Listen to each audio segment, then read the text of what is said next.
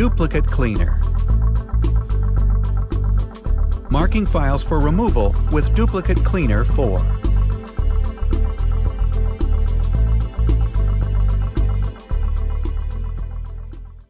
Marking by click.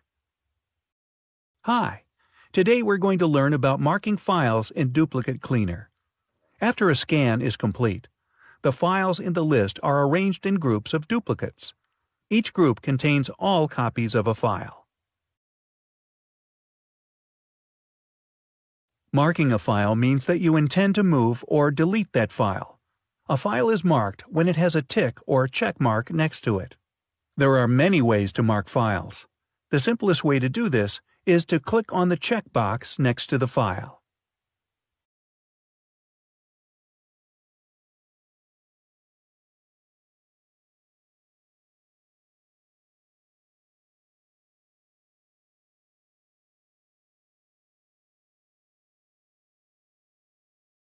Marking by context menu.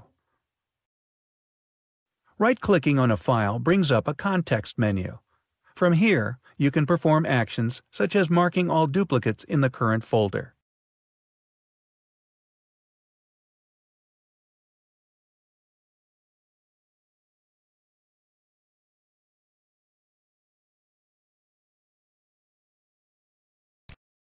You can also perform actions on parent folders from this menu.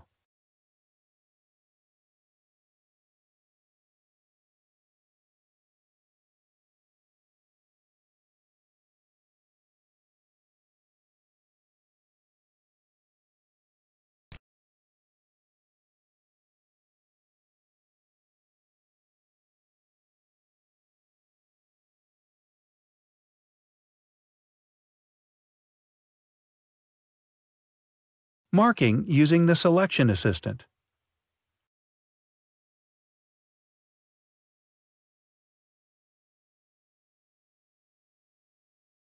The Selection Assistant sidebar contains many actions to help you mark your files. For instance, you can mark all but one file in each duplicate group. This is an easy way to allow you to keep one copy of each file. Note that folders set as Protected will never be marked.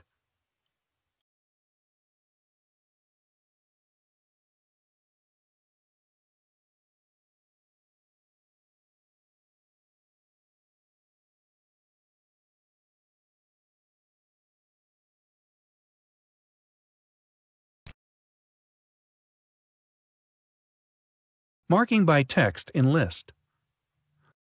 The Mark by Text pattern function allows you to mark any file by the content of one of the columns in the list, for instance, part of the folder name or a date.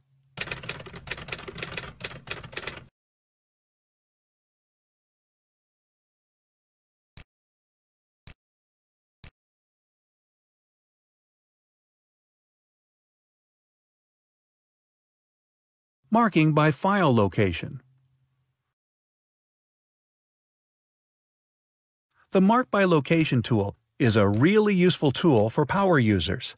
You can specify a favorite folder that you want to keep, and Duplicate Cleaner will mark files in other locations that are duplicates of that folder. The opposite is also possible. You can mark files in a specified folder that have duplicates elsewhere.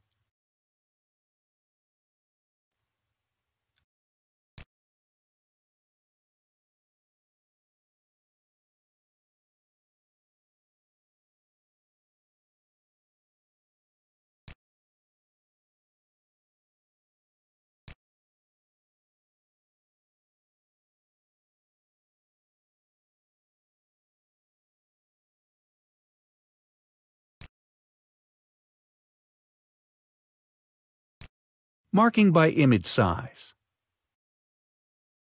If you have scanned in image mode, you'll be able to see the image size in the duplicates list. The Selection Assistant can use this to mark the largest or smallest copies of pictures.